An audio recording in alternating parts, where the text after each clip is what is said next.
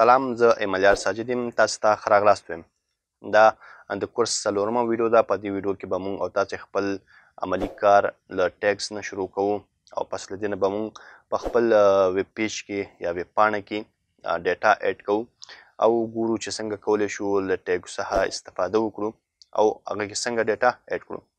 په دې ویډیو کې به مونږ او تاسې هیډر ټیګ وایو. تیره ویډیو کې مونږ د HTML سټرکچر جوړ کړی و، اوس به په هغه سټرکچر کې مونږ ډیټا ایډ کوو. نو را به چې تیره ویډیو کې چې مونږ کار کړی و هغه مونږ سره فایل و، هغه به زه خلاص کړم، رایټ به کلیک کړم، اوپن وید بریکټس.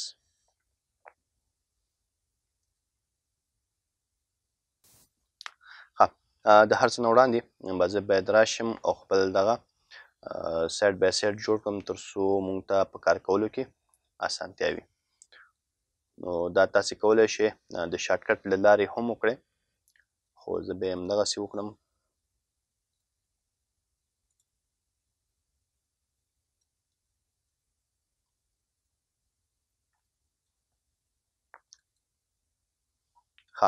نو په چپ لاس کې ما سره زما کوډ ایډیټر دی او په ښي لاس کې ما سره براوزر دی. زه چې څه کار کوم ایډیټر کې به یې کوم او ما ته به چې شو کوي هغه به براوزر شو کوي. تر هر څه وړاندې اوس راځو مونږ او تاسې په هیډر چې کوم مونږ سره ټیګ دی په هغه کار کوم. هیډر لپاره چې کوم ټیګ استعمالیږي هغه H1 دی مونږ سره. تاسې به MS ورډ پروګرام کې هیډینګ استعمال کړی وي، دا هغه ته ورته دی. کله چې مونږ یو عنوان لیکو یا یو نوم لیکو نو مونږ په هغه هیډ 1 کې لیکو. کله چې تاسې هیډ 1 ولیکئ او دا کلوز کړئ نو تاسو سره به دغه ټیګ مکمل شي. دا مونږ سره سټارټینګ ټیګ دی او دا مونږ سره کلوزینګ ټیګ دی. اوس دننه چې څه لیکل کوو مونږ ته نو هغه به مونږ ته د عنوان په شکل شو کیږي. لکه زه ورته ولیکم this is header 1. کله چې دا سیف کړم او دلته راشم ریفرش کړم نو تاسې ګورئ دغه لیکل زما د عنوان په شکل راغی او بولډ راغی. راځم همدلته لاندې او بل ورته لیکم هیډ 2. نو که دلته راشم بیا ورته ولیکم this is header 2. نو دا زه سیف کړم او سیف نه وروسته راشو ریلوډ کړو نو دا هم مونږ سره هیډر دی، خو تر هیډ 1 دا لږ کوچنی دی. همدغسې مونږ کولی شو هیډ 3 واخلو او دلته به ورته ولیکم this is header 3. او دا چې کله سیف کړم راشم براوزر ته دا ریلوډ کړم نو ما سره به بل عنوان هم راشي چې تر دویم او اول ډېر کوچنی دی. دغه هیډر مونږ کولی شو تر شپږو پورې واخلو، شپږو نه وروسته بیا بیرته مونږ سره نارمل ټکسټ شروع کیږي. یعنې مونږ کولی شو هیډر تر شپږو پورې په HTML کې ترې ګټه واخلو، استفاده وکړو، خو ډېر چې پکې استعمالیږي تر 2 پورې زیات استعمالیږي. هغه نه علاوه لاندې چې کوم هیډرز دي هغه مونږ دونه نه استعمالوو، خو چې پوه پرې واوسئ نو ښه دی، ځینې ځینو کې په کار راځي.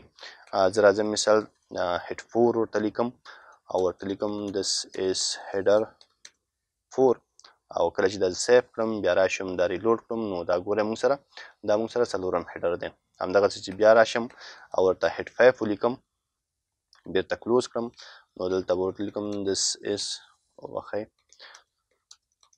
header 5 او دا کنټرول S سیف به کړو. را به شو دلته خپل براوزر ته ریلوډ بټن ووهو نو مونږ سره ګورئ هیډر 5 راغی. نو د لاست یا آخري چې مونږ سره دی هغه H6 دی، یعنی شپږم هیډر دی. this is header 6 او دا سیف کړم، هغه نه وروسته راشم ریلوډ باندې کلیک کړم نو دا ما سره ګورئ شپږو پورې دا هیډرز راغلی. خو که چېرته یو څوک راشي او هیډر 7 ولیکي نو څه فکر کوئ څه به وشي؟